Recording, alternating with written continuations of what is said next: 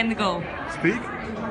Oh, I'm so pleased and honored to be able to be interviewed and have my picture taken by lovely women from Brazil. I have not yet visited Brazil, but it is a country that I've always admired.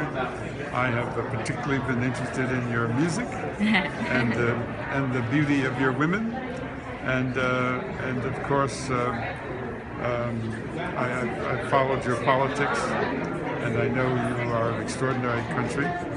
When I was in Cuba several years ago, I met some people from the Bahia province in Brazil, and I was reminded that in the Bahia province that there are a large number of, well, you say African descendants, from Brazil, who have a substantial number of people there, very similar to the size of the population of African Americans in the United States.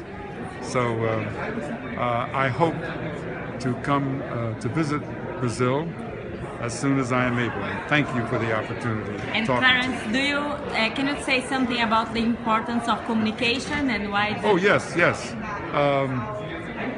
I'm sorry I can't speak Portuguese. I'm only speaking English, but in English as in Portuguese, it's still the same issue prevails.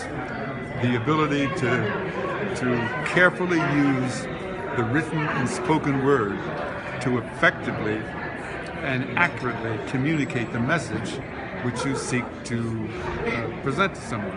At the University of San Francisco, I teach a course entitled The Art of Advocacy Speechwriting. The use of the written word, whether it's the Portuguese word or an English word, is very important in being able to accurately communicate the thought and substance of what you want somebody to hear or read.